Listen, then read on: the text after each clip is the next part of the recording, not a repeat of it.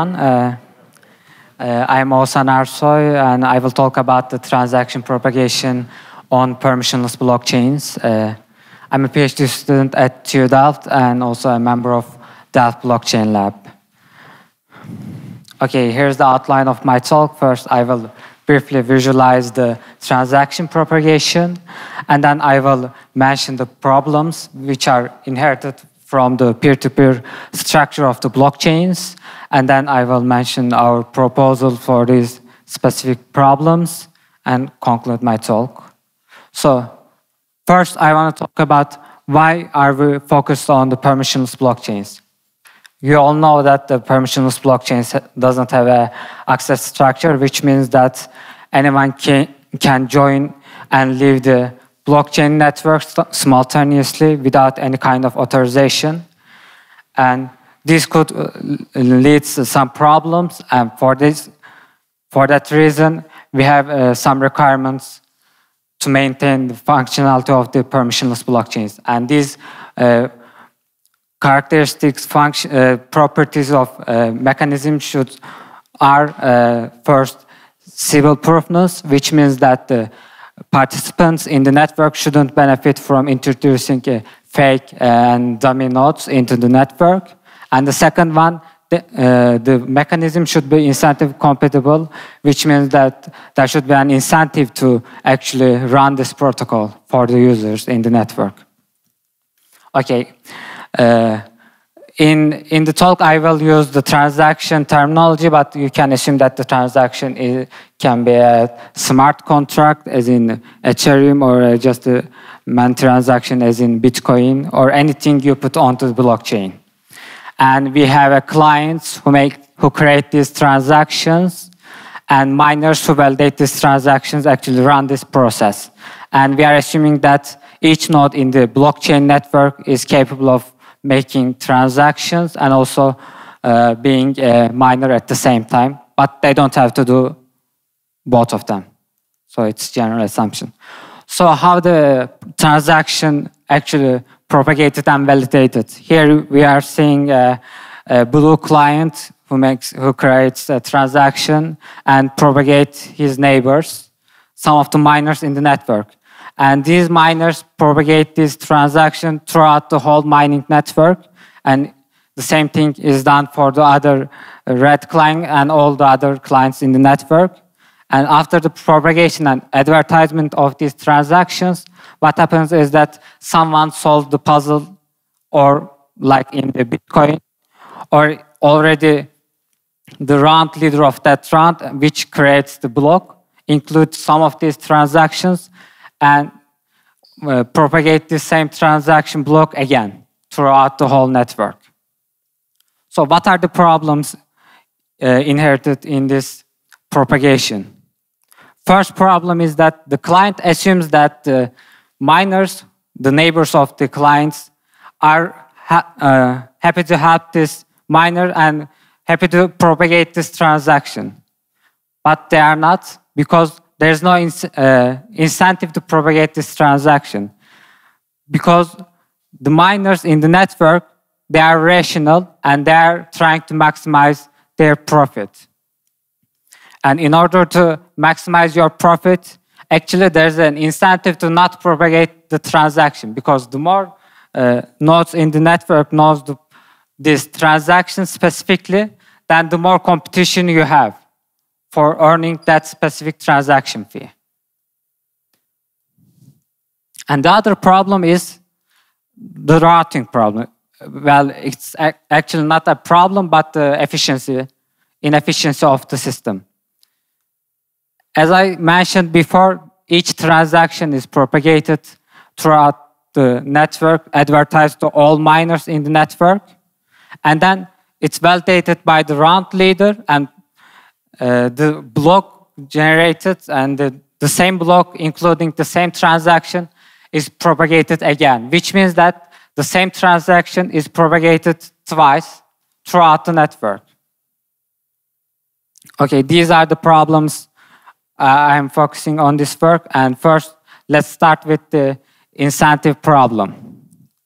So as I mentioned that there's no incentive for propagation, And in the existing blockchain systems, there's an incentive for validation, which is the mining process. So what we are trying to do here is adding an incentive for also the propagation mechanism. And for that, we are going to use the incentive instrument in the existing blockchain systems, which is the transaction fee.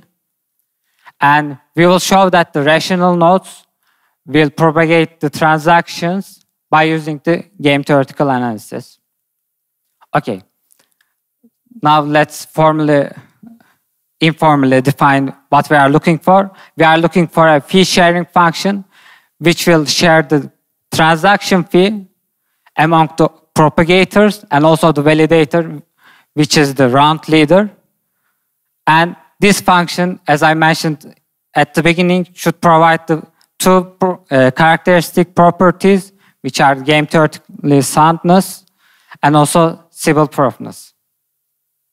Before I go into our model, I want to mention the previous works, and Babiev and his colleagues, they first point out this lack of incentive problem, and they analyzed the tree-structured networks for the fee sharing, which simply means that each node having the transaction do not compete against the common neighbors, but rather it's the tree-structured network. And they analyzed the almost uniform fee sharing functions and show that it provides the Sybil proofness and game theoretical soundness for the tree structures. And recently there's another work, there has been another proposal which focus on the different structure. And they only focus on, in this work, they only focus on the competition among the nodes who have the transaction. And they always assume that there's a common node and they are trying to compete against the common node. And in our fee sharing function, we don't assume any network specification. It's not just tree structure. There can be common neighbors or there can be distinct neighbors. And we are trying to formalize the fee sharing function. Okay, what we have is a fixed fee determined by the client F, and we are trying to divide the fee among the propagation paths. So let me explain the notation here. The FIK here, the subscription, the subscript of the F is the index of the location of the node in the propagation path, and the superscript is the length of the path. So FIK here is denotes that the length of the propagation in total is K, and the share of the ith node is denoted by FIK. Now let's look at the Sybil proofness property. If we look at this example where the client sends this transaction to the node N1 and it propagates through the node Nk, and at the end the node Nk is the round leader who creates the node, the block, and adds this transaction in that block. And in order to discourage the node Ni in this propagation path from introducing Sybil node, we need to have the following condition, which basically says that introducing Sybil node will decrease his fee share from the total fee. If we only focus on this specific path, we need this condition. And what we showed that if we apply the same rule for all intermediary nodes, we'll end up with the formula saying that only the first and the last node should be should be given by the, should share this fee, and all of the other intermediary nodes shouldn't get any reward from this propagation, and which conflicts with our rational behavior. And that's why we can say that it's impossible to actually design a Sybil proof mechanism which works in any kind of network, because for some weakly connected networks, we are only we cannot avoid this kind of results. So what we can do is, instead of just analyzing independently and individually these all transaction paths, the propagation paths of the transactions, we can actually make sure that the round leader will choose the transaction, for the same transaction, will choose the shortest path, and by adding this condition, we can be sure that the nodes will not benefit from introducing Sybil nodes, because once you introduce the Sybil node, then the length of the path will increase, and because of this competition, then the nodes are incentivized to not include a Sybil node into the system. And for the round, and this rule is basically saying that the share of the round leader should be decreasing while we are increasing the path length, and it's the formula given above. And for the round leader, we have a different equation, because we cannot restrict the round leader,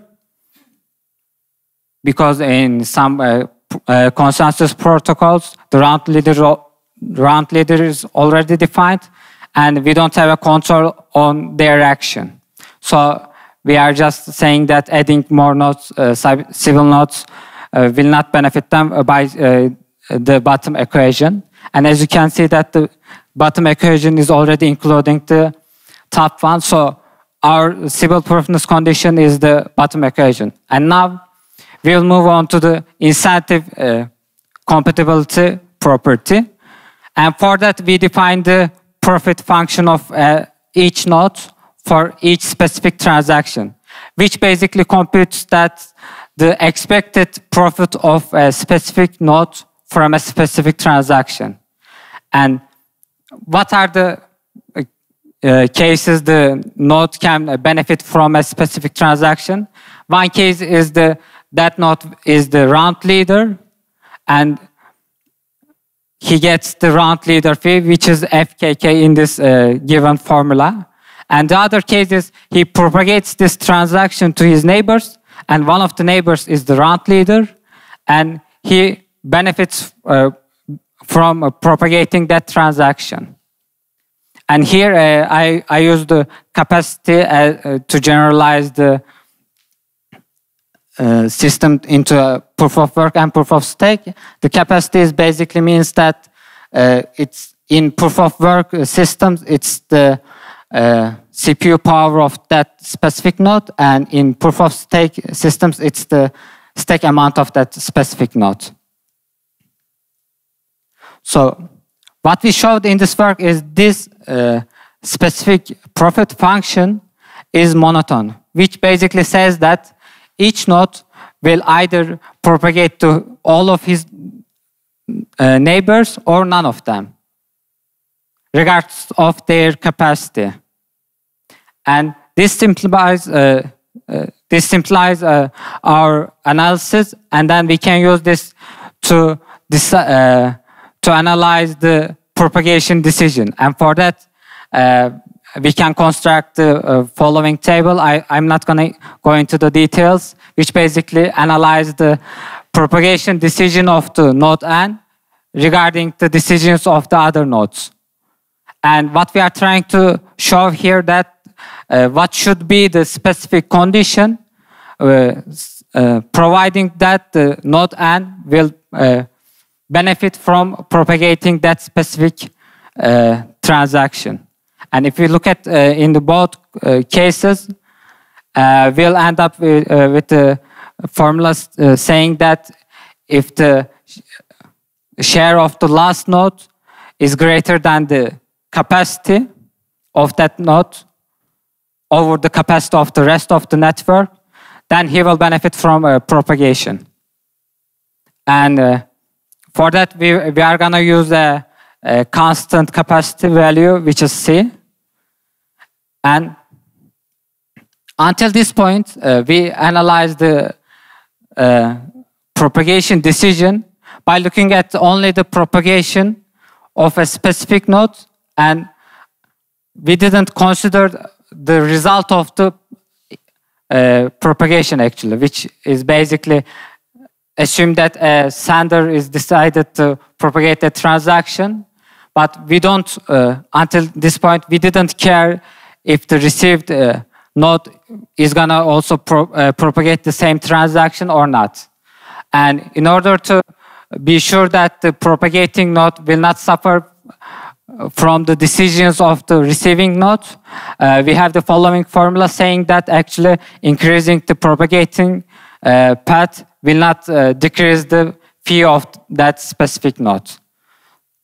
So until now, we had civil proof conditions, the first one, and the last two ones are the incentive compatibility conditions. And surprisingly, these three conditions end up in a very specific function, which is given in the slides. Basically, what the function does saying is that each node should get the C% of the remaining transaction to himself and propagate the rest. And this results in the fee sharing function saying that in a well-connected blockchain networks, each rational node having less than C% of the capacity of the network will benefit from propagation. And for this C value, we can choose the number of default connections of each number. I'm sorry, 2 over the number of default connections of each node in the network, which is, for example, in Bitcoin, it will be 1 over 4. And in that example, we can say that each node in the Bitcoin network will benefit from propagation if the mining power of that node is less than 25% of the rest of the network. And this concludes the incentive compatibility part. And now I will talk about the routing. As I mentioned that in the permissionless blockchains, the routing is first done by advertising the transactions throughout the network. And each miner collects these transactions. And once these transactions are collected, then they are validated, and one of the nodes, which is the round leader, propagates these validated transactions, which means that the same transaction is actually propagated twice. Now, can we do it better? First, we need to know that the validation propagation is a must, because each node in the network needs to store all of the transactions. Well, I'm excluding some of the blockchain definitions, but in general, each node, since they need to validate all the transactions, they need to store all of the transactions. So the propagation of the validated transactions is a must, but the advertisement is not. In a specific consensus models where the round leader can be verified before the transaction block is created, then we can use a smart routing mechanism to reduce the cost of the advertisement. And there are some existing systems. One of them is the Bitcoin NG, and the other one is, or was the first version, where the round leader actually can be determined before the transactions are, the block is created, including the transactions. And for this kind of specific consensus models, we can have a two-phase round mechanism, where first we have the recognition phase of the round leader. Basically, the round leader propagates a message saying that I am the round leader and here's the proof. And each node will only store the first node who sends this specific message, which means that each node only knows the closest node to the round leader. And after this recognition phase, then the clients can propagate the transactions to all their neighbors. And the neighbors will only propagate the first node they stored in the first phase. And as you can see in the example, instead of advertising the same transaction to the all nodes in the network, we only advertise to the round leader. And here we are using multiple routes instead of one route, because some of the routes, some of the nodes in this shortest path may go offline, or they may be malicious and they want to censor your transaction. So to be safe, we have a multiple routes. And one of the disadvantage of the disadvantage of the routing mechanism is actually the very powerful adversary can locate the round leader during the recognition and the transaction phase. And in order to mitigate this problem, some anonymity techniques can be used. And using this routing mechanism, we have a very huge benefit for the bandwidth. And as you can see in this example, if we look at into Bitcoin-like structure where we have 10,000 nodes, in the standard routing mechanism, the number of nodes receiving the transaction during the advertisement is 10,000, basically all of them. And in our system, it's less than even 20. And let me summarize what we did in this work. First, we analyzed the transaction propagation in the permissionless networks. We analyzed the incentive compatibility problem. We formalized the Sybil proofness and the incentive compatibility. And we construct the fee sharing function, providing these actually characteristics. And then we proposed a smart routing mechanism which increased the efficiency of the bandwidth for the transaction advertisement. And I also want to note that, stress the fact that these both schemes can be also used in permissioned blockchain, but because of the characteristics of permissionless blockchains, for example, the incentive part is a must, but the routing mechanism is beneficial for the efficiency. And let me also say some potential future works of this specific for the incentive compatibility part. This work can be extended by adding some additional parameters. One of them is the cost of the propagation. In this work, we assume that the cost of the propagation is small enough that each node can ignore the actual cost. And the other one is we didn't take into account the limited block size. And the other potential extension of this work is the effects of this incentive mechanism into the blockchain. One of them could be the effect on the network topology, because once we introduce the incentive for propagation, then the nodes probably will try to increase the number of their connections to get more propagation fee. And the other one is could be the decentralization effect of this incentive mechanism, because right now the only incentive is the mining the block, and which is very difficult. But once we introduce the propagation fee, then the nodes may not need to join the mining pools to earn some transaction fees, some shares of this transaction fees. And this concludes my talk. Thank you for your attention. Thank you very much. Other there's a question. Hi, thanks for the talk. I'm a Bitcoin miner, and I would like to know if you have any evidence if miners not propagating transaction has been or is a problem for a network. Well, thank you for the really interesting question. In the Bitcoin network, what I can say is that at the beginning, the users, the participants were really enthusiastic about the concept of the Bitcoin, so they didn't care, and actually the value of the Bitcoin was also really low, so there was no point. And right now, the Bitcoin is not a decentralized system. What we have a few pools, so the client is. The client doesn't need to actually propagate this transaction throughout the whole mining network. He just needs to reach out to few mining pools, and which is very easy because they have also public IPs. The problem you are solving with your work is miners not propagating transaction. I would argue that there is no such problem. If I don't propagate transaction, the network doesn't care about that, because most of the nodes are non-mining nodes.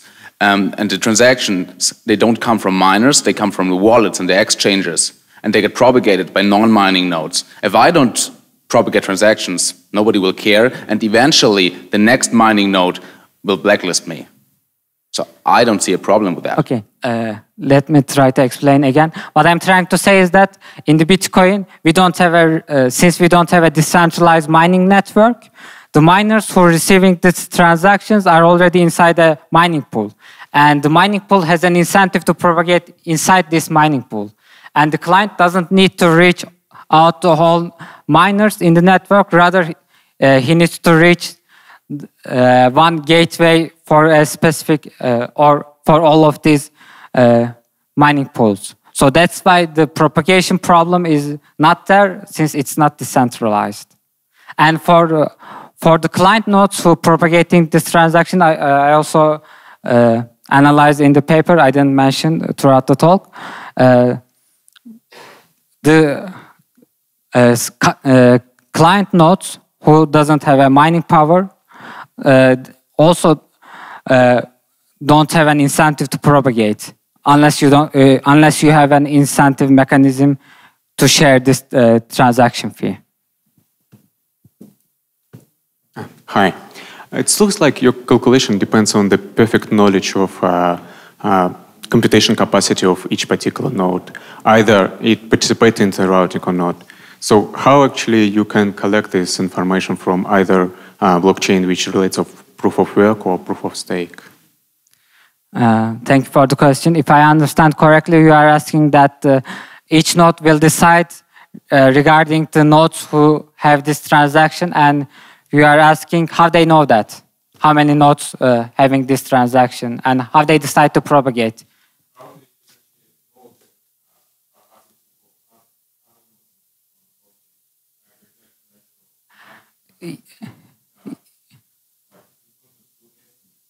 Yeah, that's a good question. They can only estimate, and to be safe, in the example, I just said that for the Bitcoin, if you choose the C equal to 1/4, which basically says that if your mining power is less than 25%, which will be the case for unless you are the biggest mining pool, then you will benefit from propagation. So that's why I choose the really safe C value. Or you can play with the C value, but it's really network dependent. So thank you very much.